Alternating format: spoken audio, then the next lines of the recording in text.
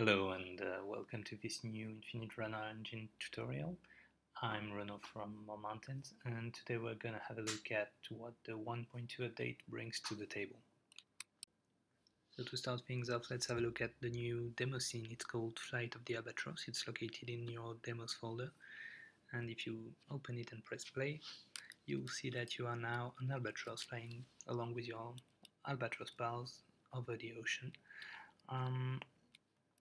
It's one of the most requested things so far, having a demo from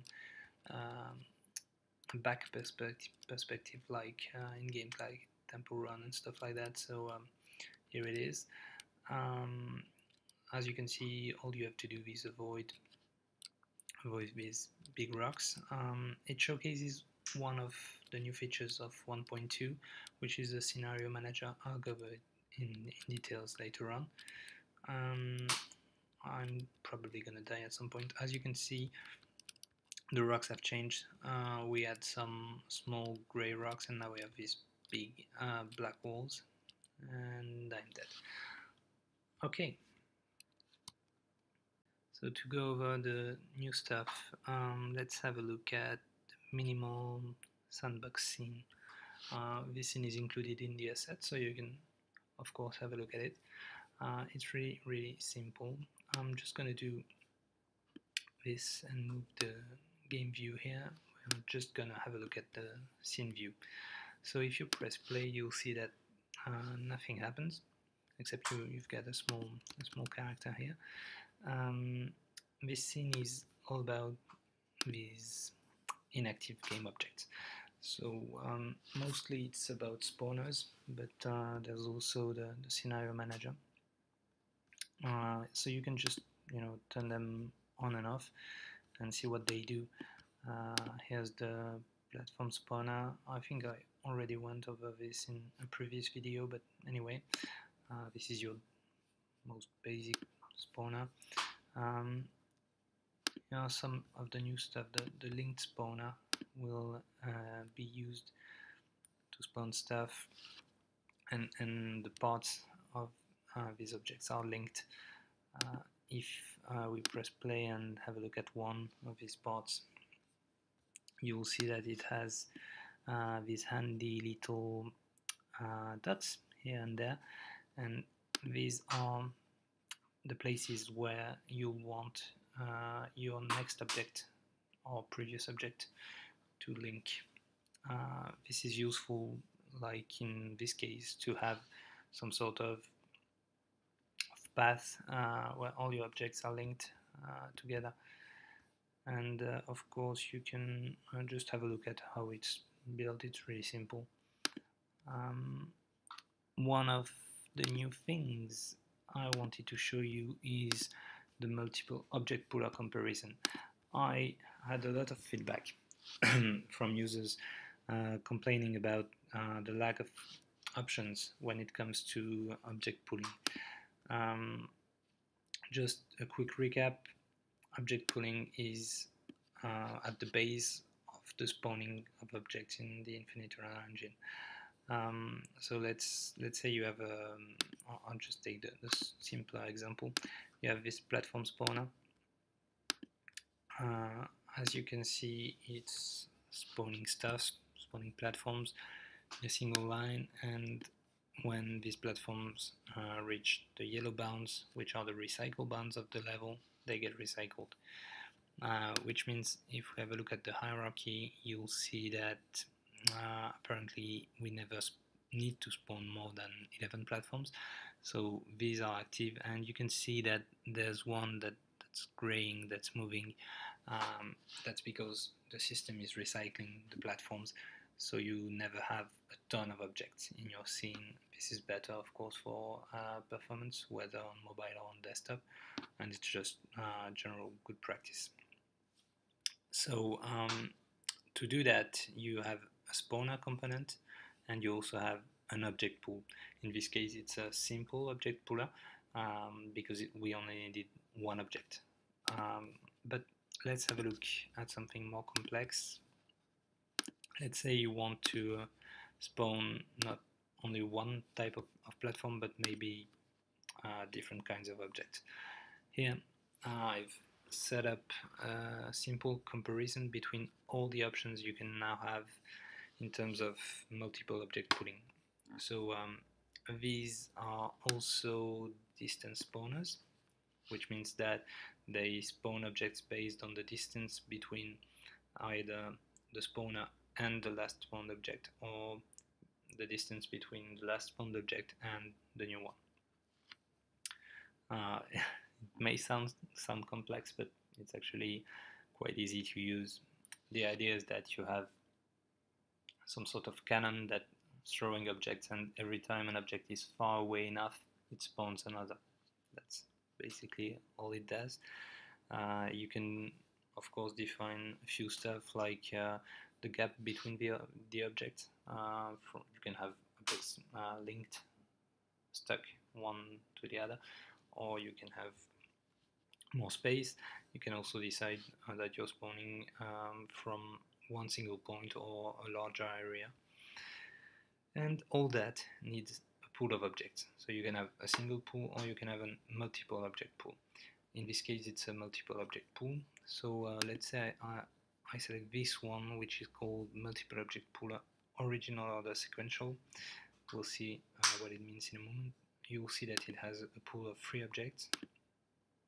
So if I just open this, we'll see that there are 3 objects: a cloud, a rock, and a tree. These are just objects from the backwards dragon demo scene, and all these spawners here are using the same sequence. So in our pool we have 2 clouds, 4 rocks, and 6 trees. I've also added a lot of information directly into the inspector, so if you have any doubt about anything, you just can have a look at it, and everything should be much more easier to understand. So let's press play and see what happens. That's why it's interesting. I'm just gonna pause now. Okay, so in your multiple object pooler, you can now have a few options. So you can select a pooling method, which can be original order sequential, random between objects, random pool size based, and you can combine that with the fact that the pool can expand the pool of each object, and the fact that you can or cannot pool the same object twice. That's useful. You can uncheck that if you don't want, for example, the same rock to be pulled twice, to avoid something that would look a bit too artificial. So I've pressed play after a few seconds of all these spawners spawning exactly the same pool, but with different options. So for example, these 3 first spawners have object pools that cannot expand. So obviously once their pool is empty, they'll just wait for the objects to recycle and come back in the pool. So for example, the first one was supposed to pool objects in the original order sequential, which means that it first pooled 2 clouds, then 4 rocks, then 6 trees. So far everything's working as expected. Now if we have a look at this one, it's supposed to be pulling objects randomly between objects, which means that each object has the same chance to be pulled, same probability, which means that first it took a random number between 0 and 2, well 1 and 3 if you want, and it decided it was a tree. Then it started pulling another number, trying to decide whether it should be a cloud, a rock, or a tree. It decided it was a rock, etc, etc. Of course this pool couldn't expand, so once it was done, well, there was nothing more, so it just stopped.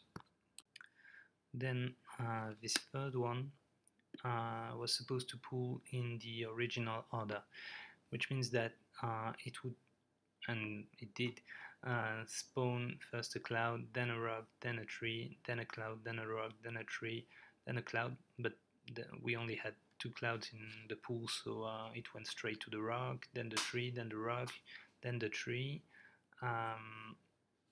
But then there weren't any rocks anymore, so it just spawned the 3 remaining trees. And here we have the random pool size based. So this is basically similar to the random between objects, but here the random takes into account the size. I'm just going to move this one because it's in the way. It takes into account the size of the respective pools, which means that when it takes its first object out of the pool, it's looking at an equal probability between a pool containing 2 clouds, 4 rocks, and 6 trees, which means that the tree have 3 times more chances to be pulled than the clouds. In this sequence, it's not completely obvious, but I'm just gonna get another one. Well, it's random, so just out of luck, I guess. Anyway, we'll see how it works in the other ones. These ones are the same thing, but they can expand, which means that they don't stop once the pool is empty. They just instantiate new objects whenever needed, and depending on the types they need. So let's compare. Here we have the original order sequential, which means that it's gonna empty the pool of each object before going to the next one. So we can see that we do have a sequence of 2 clouds, then 4 rocks, then 6 trees, then 2 clouds, then 4 rocks, and 6 trees, etc. We can compare that to the original order, which just goes 1 cloud, 1 rock, 1 tree, 1 cloud, 1 rock, 1 tree. Then we don't have any more clouds, so we go 1 rock, 1 tree, 1 rock, 1 tree, and then we have the remaining trees. This is the same thing as what we've just seen, but now it can expand, so you basically have an update later on. We have the same thing, but it expands. We also have the random between objects, so basically each item in the array has the same probability of being pulled, regardless the size of its pool. And finally we have the random pool size based, and on a longer sequence it's more obvious that the trees have a much higher chance to get pulled than the clouds, for example. Alright, I think this new feature is really cool because, well, first of all, it's been requested, so here it is. But it's also really cool because it will allow you to have much more control over what you spawn, how you spawn it, and in the end it will probably help you make more fun games. The other thing I wanted to show you today was the scenario manager, so I'm just gonna put this back where it was and show you the scenario manager. Admittedly, this is not really fun, and it won't be really spectacular, but it's also really useful. So let's press play and you'll see what happens. Everything will happen in the console view. As you can see, we have some debug logs that just pop in the console, seemingly magically and out of nowhere, but it's not magical, it just comes from the scenario. Let's open this example scenario class that we have here. As you'll see, it's really simple. The goal of this scenario is to allow you to trigger certain events at certain times. This one is extremely simple. It only triggers test method events. Well, Don't think of it as events like in Unity events. It's just methods you can call at certain times. And the way you write your scenario is just by extending the scenario manager class. So right here we have the example scenario class just for this demo scene, and you only need to override one method, which is called scenario. And what you do in this method is add either time event or score event.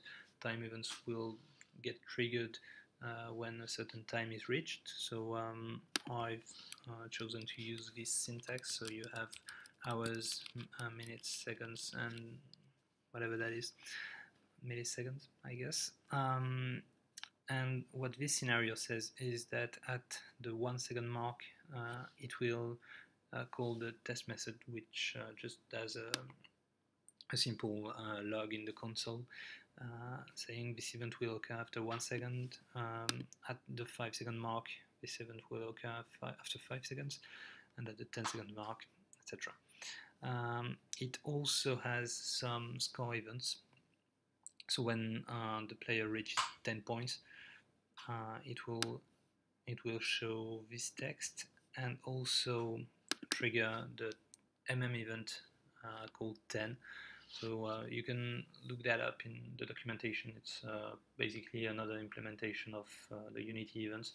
Just wanted to have something simpler to handle.